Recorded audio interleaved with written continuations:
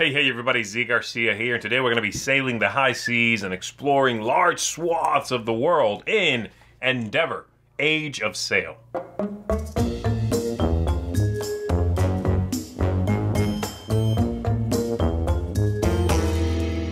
In this game, the players are going to be using their buildings, using their tokens in order to control different shipping lanes and fleets on the board in order to take over different forts and establish a foothold in that region. You are going to be doing quite a bit, and depending on what you focus on, you'll be better at some things not as good at others. So you might be able to have a lot of cards in your your kingdom. You might be able to attract a lot of workers to come sail with you. You might be able to build very fantastic buildings while someone else perhaps did not focus on that as much and won't have access to the same buildings you do. So there are a lot of different paths you can take, but every one of the actions in the game is extremely straightforward to actually employ, to do in the game. So let's go ahead and take a look at this. I do want to mention this is a reprint of a game from, I don't know, about 10 years ago called Endeavor, just Endeavor originally. This is Endeavor Age of Sail. What that entails is there's going to be a couple of variants in here. So it's a reprint, some slight reworking of some things, and then a bunch of new things that were not in the original printing, okay? So without further ado, let's take a look at it. We'll come on back. I'll tell you a little bit more about it and what I think of it. Here's what the board looks like set up on the 2, 3, or 4 player side with all of the tokens randomized in their spots and the decks of cards in their corresponding places. The general idea of the game is that the players are going to be taking actions to deploy their tokens either to shipping lanes or fleets or things like that, putting their token in place, taking what was there and adding it to their stock in order to advance on their different tracks or to take bonus actions with the tokens. These out here come in 2 different kinds. The blue ones are bonus actions. The darker brown ones, these are going to advance one of your tracks on your player board. And they are going to be playing multiple rounds. You play 7 rounds in the game, and at the end, then whoever's got the most victory points is going to be the winner. So we've got, like I said, the board. We've got the buildings over here that you'll be acquiring throughout the game that give you bonus tokens, bonus actions, and advance some of the tracks as well. And the players have, of course, a player board, which is going to look like this, with the 4 different tracks at the top, a guide here for what a turn looks like, and then spots for your cards and your buildings right here.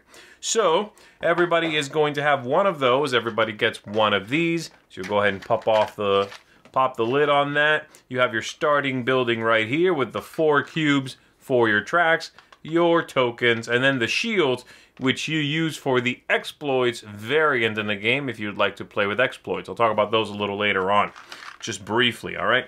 So to set it up, we're all going to get this. We're all going to get our 4 cubes. We are going to put those cubes here at the beginning of the 4 tracks. And we are going to decide which side of this opening building we'd like. The occupy action or the shipping action, which also has a bonus symbol there. So I'm going to go with the shipping action. That already gives me 1 symbol in this golden track. And so I advance that 1. And this is going to be typical for everything you do in the game. Every time you take a token, so say I take this token later on, I'm going to put it next to the matching track, and I'm going to advance that by 1. Building, same thing. Cards, same thing. So these will keep track of everything you are doing in the game. All right. So now that I've done that, we are going to go down this guide here for the round. Someone is going to be the star player. They'll have this very fancy crown.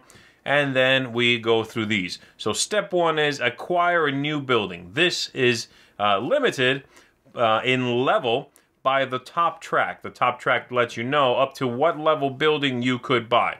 So the first 2 spots, only level 1s, level 2s in here, level 3s, 4s, and then 5s. This track also, by the way, translates into victory points. So that's another consideration as to why you might want to advance one, not just because you can get better buildings or more tokens and so on. So we'll come back to the buildings in just 1 second. I'll show you those. Second step. So everybody does that and gets a new building. Second step, you get new tokens. Again, equal to where you are on this track. In this case, I get 2 tokens. And I'm going to put them right here. And by the way, the opening building comes with 1 on that action spot. Next up, you are going to pay your workers, which is how many of these places you can empty and put back in your supply. In this case, 1. So this comes off, and I add it to my supply. Next, we take actions with the players using their tokens and the actions on their buildings, and possibly bonus actions on the blue tiles to deploy tokens, gather strength, and so on. And then finally, at the end of the round, when everyone passes, we check card limits. We can only have as many cards as denoted on this bottom track here. And that's the general flow. Do that 7 times, game is over. Figure out what your score is, okay? So I've gone ahead and gone through the first 3 steps. And then my next step, though I'm missing a building, my next step could be, for my first action, for example, I could take a token, mark that I'm doing a shipping action, and then take one of my other tokens and put it on one of the ships out here. Oh, I want to take this one. We start with only Europe in the middle of the map, open. Take that, I take this token that was sitting there, put it on the corresponding track, and I advance that track. It's the next player's turn. And we'll go back and forth until we pass, all right? So let's go ahead and put this aside for now, and let me show you the buildings themselves, which I skipped over. So these are the buildings. You're going to have this nice tray to hold them all, and there are quite a few in each of the spots, though they are all the same, except for the level 5 buildings. Those are different from one another. And so at the beginning of the game, I can get any one of these 3. This one gives me two symbols in building, but no action. This one gives me a shipping action and 1 symbol. This one gives me that symbol, which is a crate, that translates to getting a card. To get a card, I must have influence in that area equal to the number on the card. At the beginning of the game, as I said, Europe is open. I could take either one of these because they have a 0. The next one's a 1, and so on down to a 5. In the locked regions, they begin at 1, and you have to have presence there in order to go and get those cards. The shipping, as I showed you, you just simply take a token and put it on one of the ships, again in a space that's open, or you go to an open sea space in one of these areas. That's really only if you can't go anywhere else. Or you go to a shipping lane, which begins to open up one of the outside areas. So I could send it here, take this token. Eventually, these 4 spaces will fill in, and then that region of the world, the Caribbean in this case, will be available to be further explored, for you to put your tokens on other places, continue taking cards, and so on. All right. The other one is Occupy. There's a couple of other special symbols, but the Occupy one lets you go to these forts and take those over. You must have influence in an area before you do that. So even at the very beginning of the game, you are probably going to want to go to a shipping lane, or either shipping lane or just a fleet out here. And then now that I have presence in Europe, my second action could be to occupy one of these forts and get that token. So, going back to my example, let's pull out my player board here. My first building is going to be this one. I'm going to take that one, which is called a market. Put that there. Does not adjust any tracks or anything. I am going to reset what I would have gotten at the beginning, which looks like that. And then I might, instead of shipping for my first action, I'm going to instead grab a card. Again, this can only come from Europe right now because it's the only one I can do. So I'm going to take this card, I'm going to put it right there, and I'm going to adjust the symbols accordingly. So I get one here, and I get one here. Great. Next time, if I have 2 buildings occupied, I'll be able to pay them both and take both of those tokens off. You have a spot here for governors. Governors are the card you get when a place opens up in the world. Whoever contributed the most to that shipping lane gets the governor card. That's usually a very powerful card. You're going to take that, adjust your tracks. That symbol means victory points. And this spot can only have governor cards. Now, you could put them out here as well. And in fact, if this spot is empty at the end of the game, you're going to get 3 victory points. But it's an extra spot that can house a governor card. So you might do that. All right. Again, that's largely it. The game flow is pretty straightforward. Once you've got this up here figured out, you're going to be taking your actions, and the actions, as I said, are shipping. You can take over a fort. You may attack someone else, which is rather costly. It'll cost you an extra one of these tokens that you're discarding out of the game just to replace someone else where they are. You can take an action which allows you to free up a building, or you can take the action that allows you to take a card if you qualify for that card. And then check your card limit at the end, which again is right down here. So that's the general flow of the game. You'll see some spaces out here on the board or connected lines between two other spots. If you control both ends of something like that, say I control this spot and I control this spot, well, this is 1 bonus victory point. Some of them are little squares, that's just a bonus victory point. Some of them, though, such as the connection between this fort and this one here, are not just a victory point, but you also get the token connecting them. So you'll take that off as soon as you control both ends, giving you a little extra boost in the game. Now, having said all of that, that brings us up to speed just about with the board and what's going on it. Let's talk about the extra things you're going to get in the box, mainly the exploits. There are a bunch of different tokens and goodies in the box. In fact, as you can see here in the unboxing of it, it's a very nice insert with plastic, molded trays holding everything together quite nicely, and then lots of things below that. But the main thing that you are going to be dealing with and what everything is in service of is these exploits. A lot of those tokens just work with these exploits. You are going to shuffle these up if you'd like, or select 3 of them. And so you reveal 3 randomly or however you want, and they are going to be tied to 2 of the regions on the map. You're going to use the little included keys in order to mark. Let me see and grab my little keys here.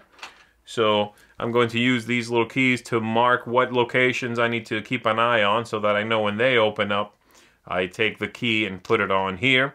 And once both of these are filled, then this location is going to come into play, give the players new options, new opportunities, new things they can do. These have all sorts of different feelings. Some of them are very confrontational.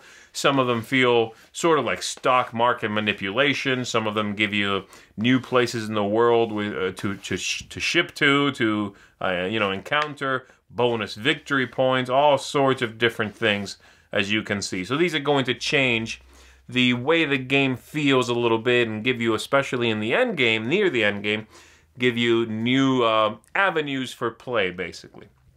That's largely it, all right? I'm not going to go into them too much, but that's what they do. You'll set them up with whatever tokens you need and go from there. So, for example, this one here, you'll send with a shipping action a token here. As you later on send more of them, you're going to take a token. There are 5 shuffled on here. Those are in the box. And those are going to give you either a power right now, and you get rid of it, or a permanent smaller power that you may choose to keep. Pretty straightforward stuff. There's also some bonus victory points if you went here at all with your token. So there you go. That's largely what comes in the box. That should give you an idea of how the whole thing comes together. So let's go back up top. Let me tell you what I think of it. Alright, so there it is. I will mention before I start here that I have played the original Endeavor, and I did enjoy it. I was a fan of it. It's a game I always thought was beautifully streamlined and did a lot with very little, with very quick turns, and I appreciated that very much. I'm very happy to see it back in print, and this is a really nice edition of the game with more content than was available originally. So that's a bonus. That's good. That doesn't mean it's a flawless production or something that I think is for everyone necessarily, but it is very well handled for the most part. So let me tell you the things I really like in this, okay? 7 rounds is fast. So this game has a really solid game length. Even with the higher player counts, you will, while it'll be longer than with fewer players, you are going to have a turn come around to you so quick that you'll always feel engaged, and I like that very much. None of the actions bog down the flow of the game. So, very good. The ease of play is quite high. The breakdown of the turn on your player board is very easy to grasp, easy to internalize, and then you're gonna put it into effect quite quickly, you know. And then, like I said, you're just picking a selection from, you know, an action from your selection there, or maybe turning in a token, deploying one token or two, something like that, and you're done. It's the next player's go. Adjust your tracks, take a look at what you might do. Guess what? It's your turn again. I like that a lot. So it's very easy to get into. Tactics and strategy, I also think there are many different things you could be doing, but all of them are easy to understand. There's not a lot of, I guess I'll say, subtlety here. You can see what works for what you're doing and just try to get more tokens in that region or in that, you know, that area on your player board. Try to get up higher to allow you to do more, but also get higher victory points. Those tracks do translate to victory points. So the tactics are there, but they are not masked by mechanisms. I'm a fan of that. I think that works well for me. Couple of things that I still think are good, but were not flawless, okay? So the aesthetics, component quality, things like that. The game looks great, in my opinion. I think the components, especially the insert, are just fantastic.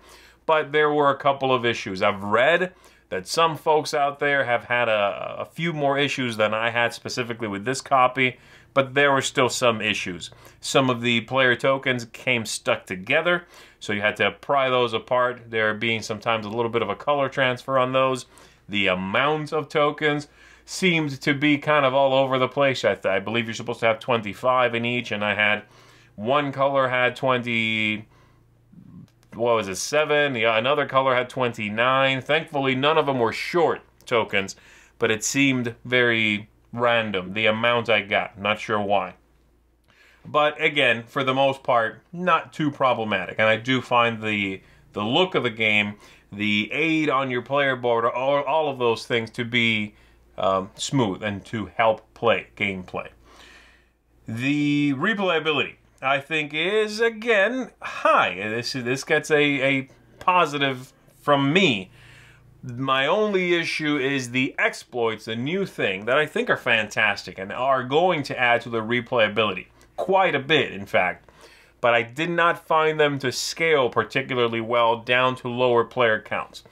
The less of the board opens up in games with fewer players, and so those 3 that you put into play, it felt like you had to work at it to make those options open up. And even if they did, it was normally pretty late in the game anyway. So that's something that is going to be a lot more dynamic in a game with more players. But with fewer, it does not make as big a difference, I found. So I wish that those, I don't know, I kind of wish maybe they were tagged for player counts. Maybe some of them could be already active from the beginning of the game. Or, I don't know. I'm not sure how to fix it. I just wish that that was a more integral part of what's going on in the game with a lower player count. And then largely the thing I found the least interesting was just the theme. The theme here is, you know, it's fine, whatever. It's more of what we've seen. It's never been quite handled this way, this smoothly. Yes, abstracted considerably, but also very easily handled. You know, taking turns and all of that is so smooth. But the theme is not particularly exciting, to me anyway. Overall, though, I think Endeavor is a really solid design. I enjoyed this game a lot. I did back when it first came out. I still do. I like this production. I like all the extra stuff they've thrown into the design now.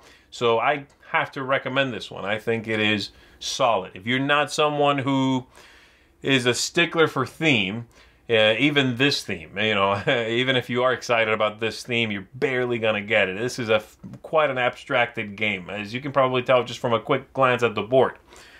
If you don't care about that, and you want some quick tactics in your game, Endeavor will deliver. There's a lot happening here.